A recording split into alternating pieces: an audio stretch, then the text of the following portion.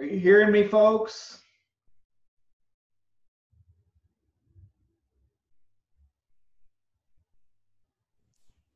Yes. Okay, thank you. Thank you.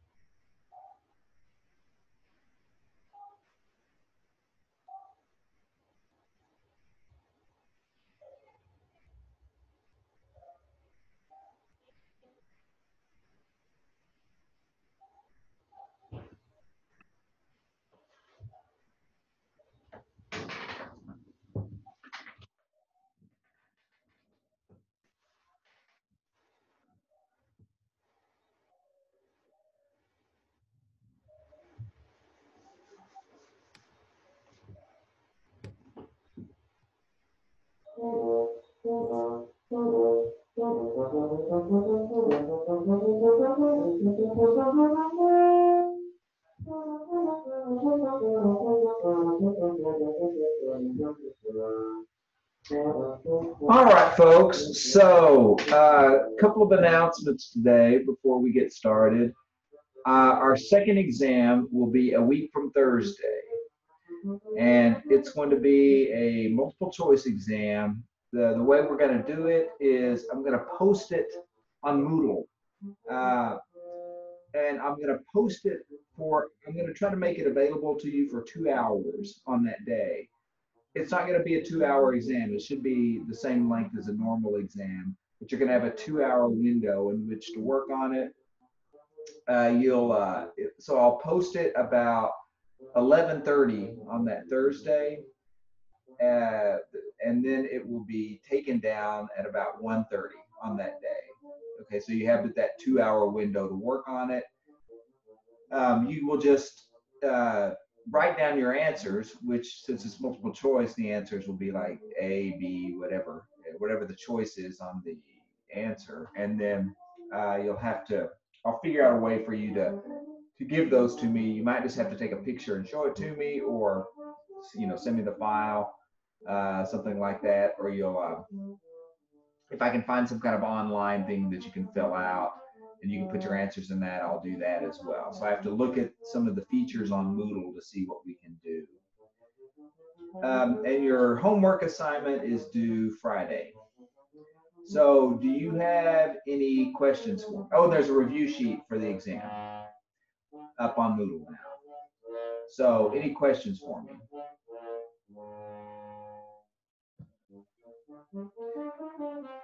All right, so I'm going to switch over.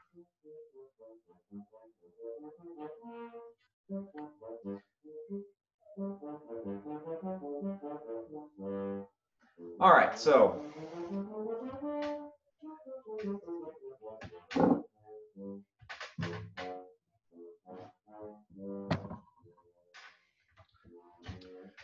we're going to return to what we were talking about last time. So we started talking about these exponential functions. So this is, what we're doing is we're covering sections 3.1 through 3.3 kind of as a big chunk, because I'm kind of jumping around in these sections. So we defined what we mean by an exponential function.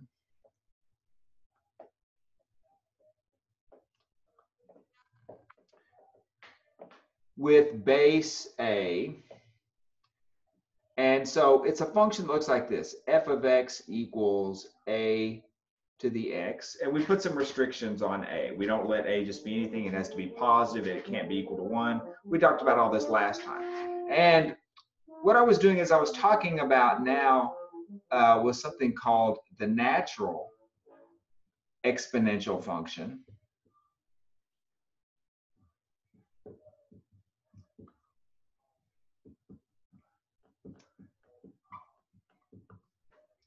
So it looks like this. F of x equals e to the x. So it's just an exponential function using this mysterious base e, which is an irrational number. Out to the first two decimal places, it's 2.71828, but it's irrational. The decimal expansion goes on forever. So it turns out that this is a very nice base to use for exponential functions. And you're about to see why this weird number is a good base for these exponential functions. But this is an exponential function, okay? It still has the same properties as the others. So the domain is all real numbers, or you could write it as the interval from -infinity to infinity.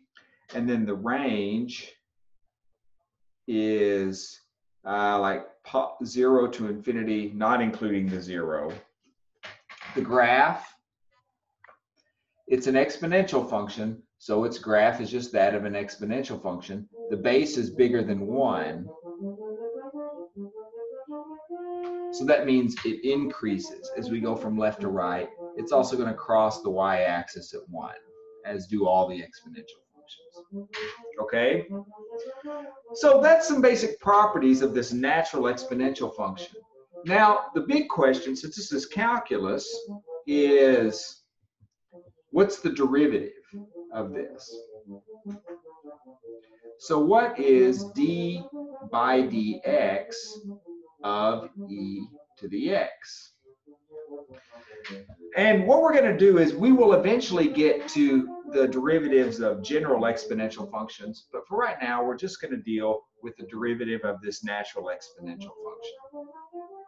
Okay, now this is, it looks like a power, but it looks like you'd be doing a power rule or something, but this is a different situation than the power rule. The power rule, you dealt with functions that look like this, x to the a power. So you have an exponent, that x is your, x is down here. X is being raised to the power of this exponent. This is the other way around. You have a number down here, a fixed number, and the variable x is up here. So this is actually a new type of function as far as derivatives are concerned. So to compute the derivative, what we're going to do is we have to go to the definition. That's the only tool we have. So the derivative of e to the x is going to be the limit as h goes to 0. So what I'm going to do is I'm going to take f of x plus h. Now that's going to be e to the x plus h. And then minus f of x, that's going to be just e to the x all over h. Okay, so that's what the definition of derivative looks like in this context. Now what I'm going to try to do is I'm going to, there's different things you could try to do, but I'm going to I'm going to rewrite this first term as e to the x times e to the h. And you can do that from properties of exponents. When you multiply these together, you add the exponents, and it'll come out to be that. And then we've still got this minus e to the x. All righty. And so what I can then do is I can factor an e to the x out of the numerator.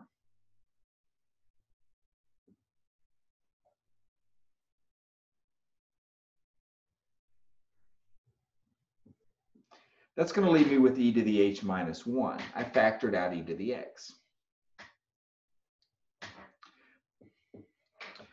Now, in the limit, there's two variables. There's h and there's x. But as far as the limit is concerned, h is the variable. Anything that doesn't depend on h can be treated as a constant, including this e to the x. So I could factor e to the x out of everything, and what I'm left with is the limit as h goes to 0 of e to the h minus 1 over h. Now, so you can see that knowing what the derivative of e to the x is depends on us knowing what this limit is. So if you take the limit as h goes to 0 of e to the h minus 1, e to the h minus the 1 is down here, all over h. So this is not something that we can actually, whose limit we can compute using any of our limit laws. It's kind of like the limit as h goes to 0 of sine of 8, or sine of x, x goes to 0 of sine of x over x. You couldn't do that from any of our limit laws. It was something we just had to kind of know what it was, and we did it from a table. So if you use a table,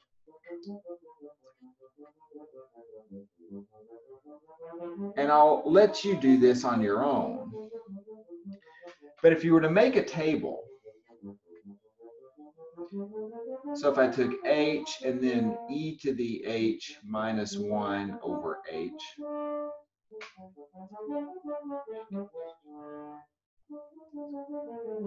so h is going to 0, so you could take like 0.1, 0.01, 0.001, and so on. And what you'll see is that these numbers, these will approach 1. So these will approach 1. And the same thing happens. You could try this in Excel if you want, or just on a calculator. Same thing happens.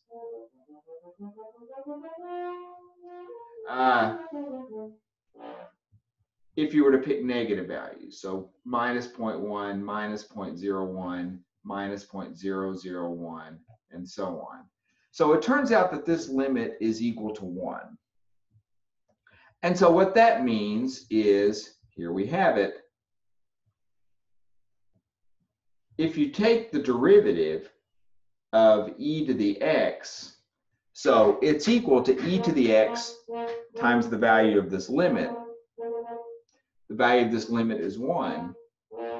So the derivative of e to the x is equal to e to the x. That is, when you take the derivative of e to the x, you just get the same thing back. And it's this property right here, that e to the x is equal to its own derivative, that makes this such a valuable function, that makes this the natural exponential function. It's because of this that this will grow, this function appears in a lot of physical contexts.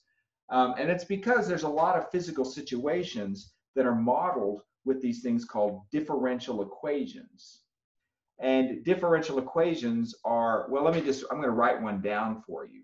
This is, if you take this equation, dy by dx equals k times y. So this is an example of a differential equation. This is one that's used to model population growth. What you're looking for to solve this differential equation is you're looking for a function. And what you want to be true about this function is you want the derivative of this function to be k times the original function. And so if you are thinking about y as something that's changing with x, and say x is time, if y were a population, this is saying that the growth rate of a population is equal to a constant times the size of a population. There's a name for this. It's called the Malthusian growth model, and actually, and it turns out that the solutions to this involve these exponential functions. So, and this is because of this kind of thing and this property. It's like the way, like, the increase in the number of cases in the coronavirus has been following exponential curves for a while, and it's because of this. It follows this kind of differential equation. The growth rate is proportional to the size of the population. Anyway, so you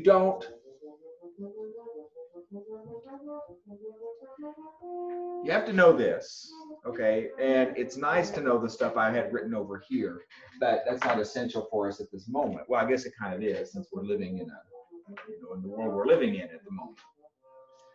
So now with the chain rule, well, so let me just do a couple of examples. Now you could of course combine this now with some of our other differentiation formulas. So if you had a function like this, y equals x cubed times e to the x, and you wanted to take the derivative of this. So this is now two functions whose derivatives you know how to compute, and you would use the product rule. So you would take the first times the derivative of the second. Now the derivative of e to the x is just e to the x. So it's x cubed times e to the x plus e to the x, so the second, times the derivative of the first. So times 3x squared. So this is the derivative. If you wrote this down, it would, that would be correct. I would probably write it this way: x cubed e to the x plus, and it's like with trig functions, I think it looks nicer if constants and powers of x are before these exponentials. So I'd write this as 3x squared times e to the x. So I would write it this way. So any questions about that?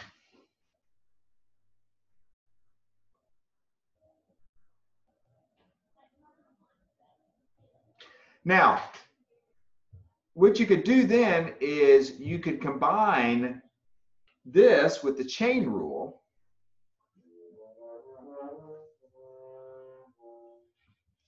And what you would have is then, if you had d by dx of not just e to the x, but let's say we had e to the g of x.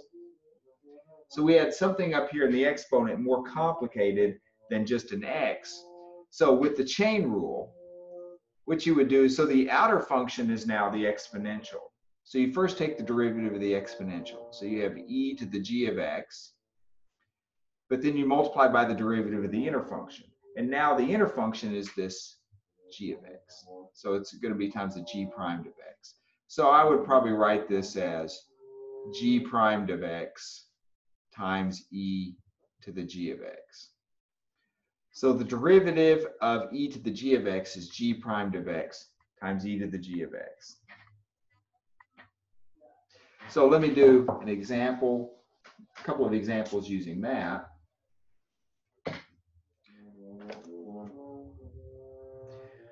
So let's say we wanted to take the derivative of something like f of x equals e to the negative x cubed.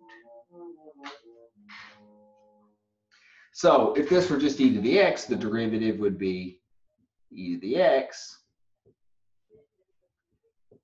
Because of the negative x cubed up there, you're going to have to use the chain rule. So what you're going to get is e to the negative x cubed, when you take the derivative of an exponential, it will always come back in the same form, but then times the derivative of the exponent.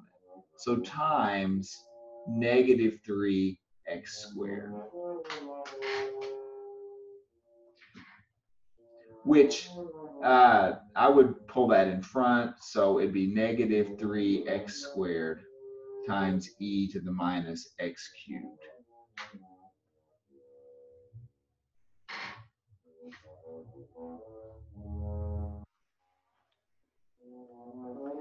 And then, of course, you could start combining this with other differentiation formulas, like the product rule. So let's say we had y equals, and let's say we had a cosine of x times e to the tangent of x. If you want to take the derivative of that,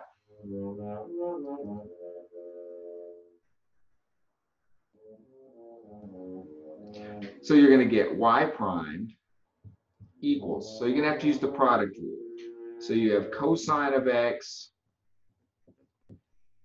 times d by dx of e to the tangent of x plus e to the tangent of x, so that's the second, times the derivative of the first, and the first is the cosine of x, so you'd get times negative sine of x. And so this is going to leave me with a, now I've still got this derivative right here. So I've got a cosine of x times an e to the tangent of x. Now, the derivative of tangent of x is secant squared of x. So I've used the chain rule on this. When I take the derivative of e to the tangent of x, I've got e to the tangent of x times derivative of tangent of x. On this other term, I'm going to pull the sign in front. I think trig functions look better if they're in front of the exponentials. And then to maybe clean it up a bit at the very end,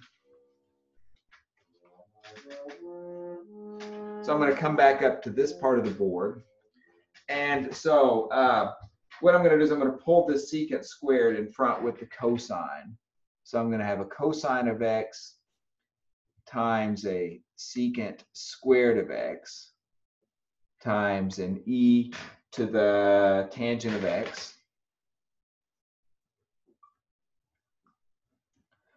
And then you have minus sine of x times e to the tangent of x. And so you could leave the derivative this way. There's actually another simplification you could do here. You could actually, this is 1 over cosine squared, so you could actually cancel a cosine out if you wanted to. I'm going to leave it that way right now. Notice that when I took the derivative, there was an e to the tangent of x when I started. And at no point do you get anything other than e to the tangent of x anywhere. So when you start with e to the tangent of x, you're just going to keep getting e to the tangent of x. You'll never get e to something else. Things appear in the expression because of that tangent of x, but that e to the tangent of x stays e to the tangent of x. So any questions about that? Yes.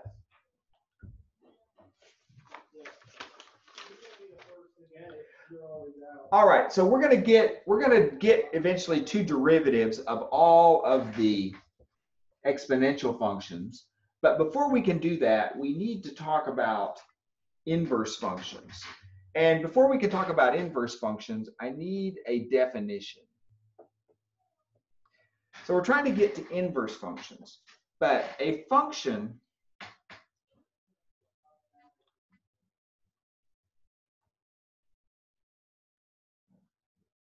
f is 1 to 1 if f of x1 is not equal to f of x2 whenever x1 is not equal to x2. Now, let me just say that in a little clearer way, I hope. Okay, so this is what the definition is. If f of x1 is not equal to f of x2 whenever x1 is not equal to x2. So what this is saying is that a function's 1 to 1 if whenever you substitute two different things in for x, that the function evaluates to two different numbers.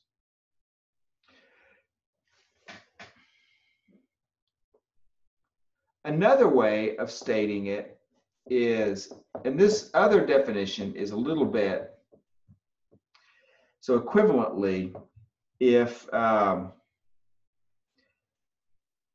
x1 is equal to x2 whenever f of x1 is equal to f of x2.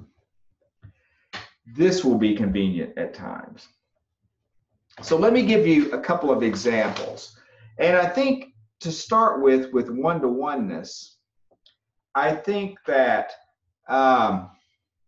it's easier if I start with examples where it's not 1-to-1. So I'm going to say, let's say we had f of x equals x squared plus 2.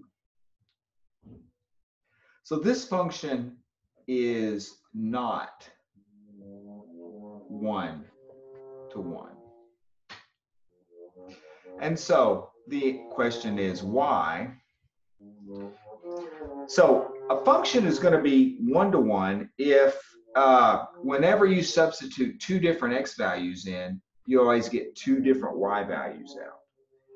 A function is not going to be 1-to-1 if it's possible to find two different x values that you can put in, which will give you the same y value.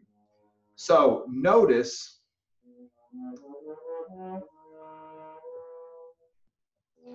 there's a lot of choices we can make here, but the one thing you could notice here is that f of 1 is going to be 1 squared plus 2, which is 3. And then f of negative 1, now that's going to be negative 1 squared plus 2, but that's also going to be equal to 3. So what we have is that f of 1 is equal to f of negative 1. So what we have is that two different x values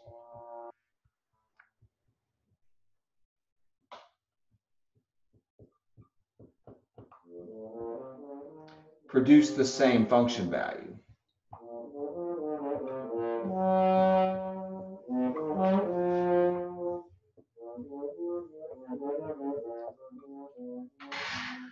And if that happens, the function's not 1-to-1. There wasn't anything magic about it being 1 and negative 1. I could have used 2 and negative 2, or 3 and negative 3, or 1/2 and negative 1/2.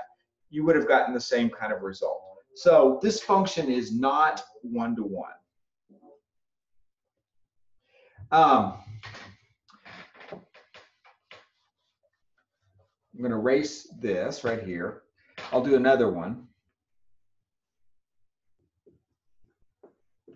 So if you take f of x equals sine of x, this is not 1-to-1 as well.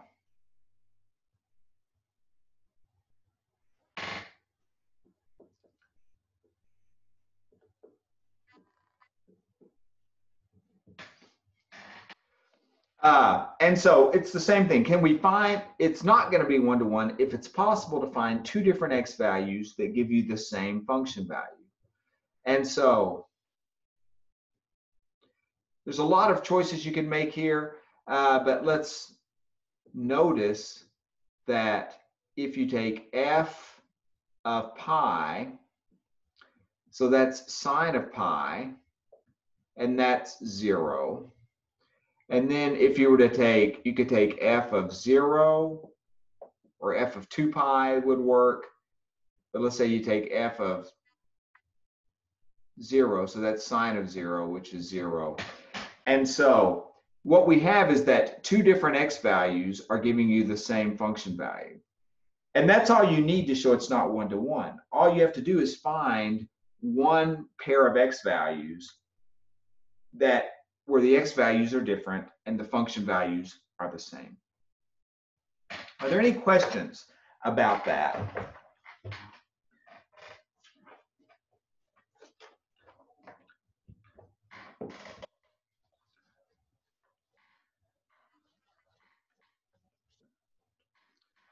Okay, so what we're going to do now is I want to show you an example where it is one-to-one. So let's do another example. So let's say we have f of x equals x cubed minus 4. So my claim is this is one-to-one.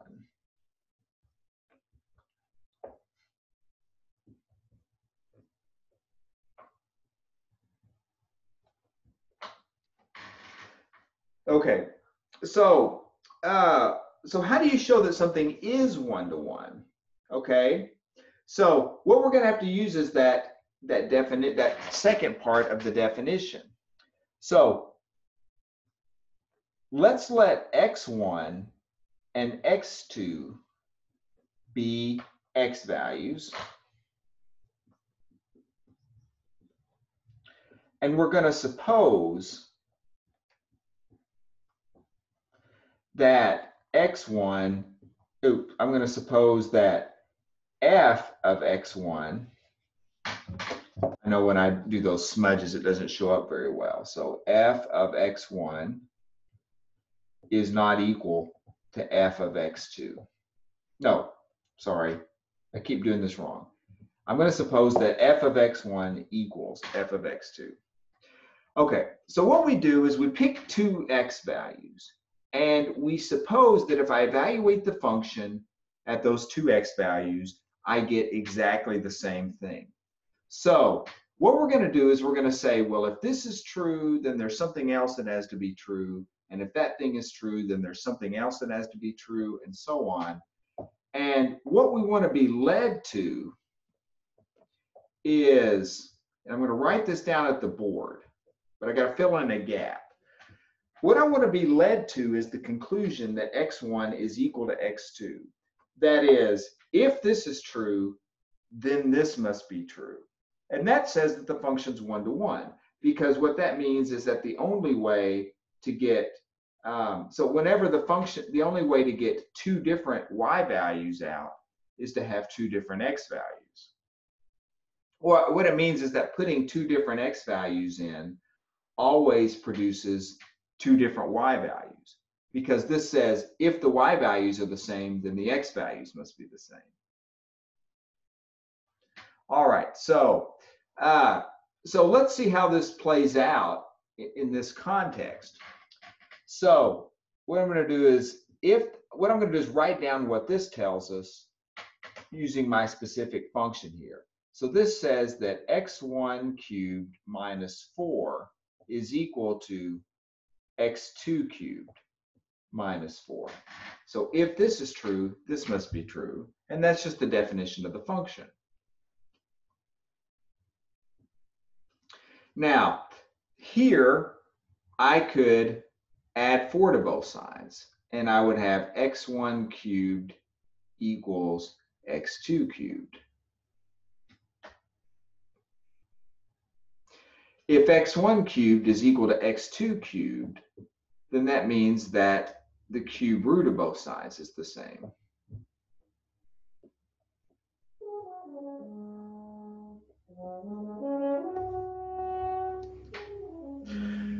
And if you take the cube root of x1 cubed, you just get x1. And if you take the cube root of x2 cubed, you just get x2.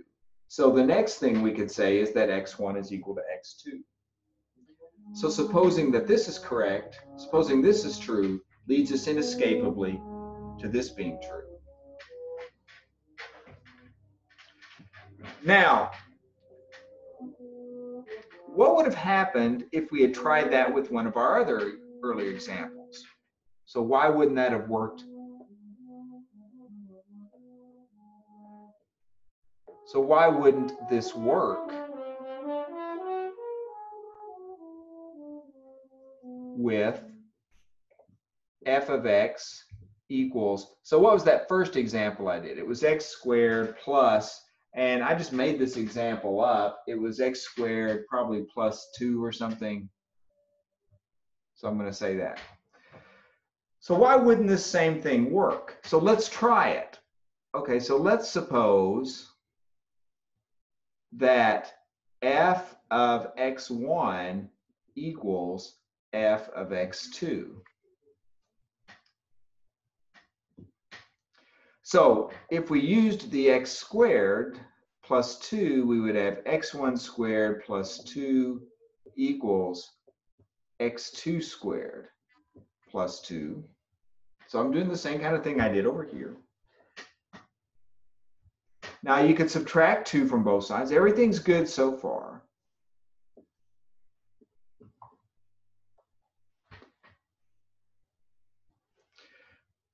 But then if you start trying to take the square root of both sides to get rid of those squares, here's where the snag's going to come in. It's that, and I don't know if we've talked about this yet in here, but if you take the square root of a squared, oops, I've written that over in the zone that's off the screen. So if you take the square root of a squared, that's not equal to a. It's actually equal to the absolute value of a. So when you take the square root of a square, you get absolute value of a. And that's because you see this a could be positive, it could be negative. When you square it, you get a positive number. But when you take the square root of something, you're actually supposed to get a positive number. So what happens is here, I would get absolute value of x1 equals absolute value of x2. And from this, we can't conclude